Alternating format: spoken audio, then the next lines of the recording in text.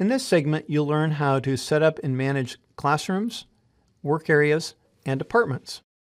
To do so, go to the Configuration menu at the top and choose System. Classroom information is located under the Data Management section. Then go to Scheduling. You'll see we have three related sections here. Departments, which are global and apply to all your locations. The department is sort of a high-level category. So for example, you might have a preschool department, but within that, multiple classrooms. Work areas are the next level. Work areas are any place a person might work. This will include the names of things that will be classrooms, but also areas like perhaps a bus depot or the kitchen or the front office that aren't necessarily classrooms. You'll notice this item has a schoolhouse next to it. Items with the schoolhouse are managed one location at a time. And if you need to change that information or set it for an additional school, you can use the Change School button here on the right. Classrooms then are the next level down. So classrooms are always chosen from your list of work areas, and classrooms have things like ratios and established start and end times that you can specify. Let's begin at the top level, departments, and work your way down. So if we double-click on departments, by default, the program has most common departments that we expect people to have: infants, toddlers, preschool, kindergarten, school age. If there are some of these you never use, for example, you would never use food service maybe, you can delete that department. We'll exit that. Let's take a look at work areas. So these are all the places we have currently defined that people can work. And you'll notice right now they're not assigned to any department. So I probably would want to do that. I would take my infants room and assign it to the infants department, toddlers to toddlers, pre-K to pre-K, if I have separate departments for each of those.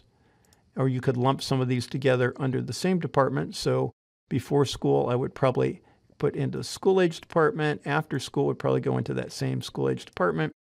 And then blue whales and green turtles are my two preschool rooms. So I'm going to put that under preschool and preschool. So you'll see that how we can combine multiple work areas under a single department, which can help for certain reporting purposes. So we'll go ahead and save that.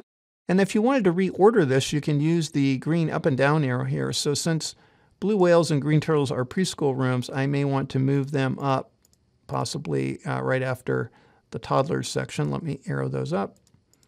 And on certain lists and things now, they will appear in that order. So now we've got those reordered. We may want to add another work area. For example, one that's not shown here but may be useful is the front office. We may want to assign staff members to work there, but it's not really a classroom, it's a work area. So we'll say front office, and then we can click or tab over to the department. And in this case, that would probably go to the administration department.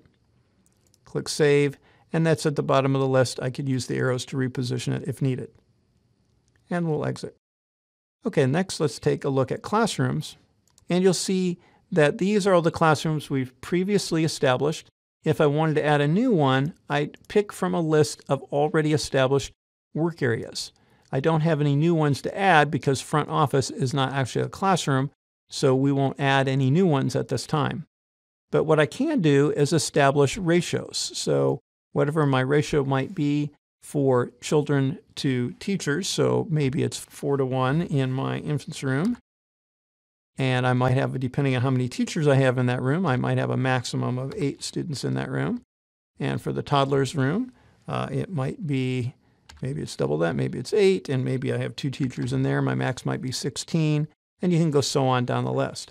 You can also establish in times and out times if it's helpful, say for scheduling purpose. So this would save you time later on when scheduling children if most of the times that people go to those rooms, it's at a particular in and out time. So let's say, for example, maybe for my pre-K room, I have an established start time of 8:30, and I'm going to hit the space bar to move over to the 30, and space bar again is a quick way to move over, and maybe that program runs until 12:30. I'll do 12 space bar 30 space bar, and then type the letter P for PM.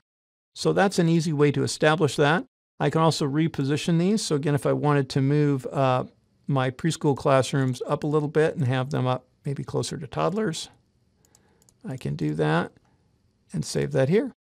And so that's how to enter basic classroom, work area, and department information in Procare. Now, if you ever needed to delete a classroom, you would first remove it from the classrooms list here by choosing the name. Let's say that I don't have a before school room and I want to get rid of that. I can choose delete. It will take it off this list, but it will still show up as a work area. So then I will have to remember here to go to the work areas section, and then I can choose before school and I can delete it as a work area as well. If for some reason it's been used and I'm not able to delete it, or I don't want to delete it, you could simply come to the work areas screen and uncheck it. That will inactivate it, which will mean no one could be assigned to it in the future, and children would no longer be able to check in and check out of that inactive work area. And that's what you need to know about departments, work areas, and classrooms.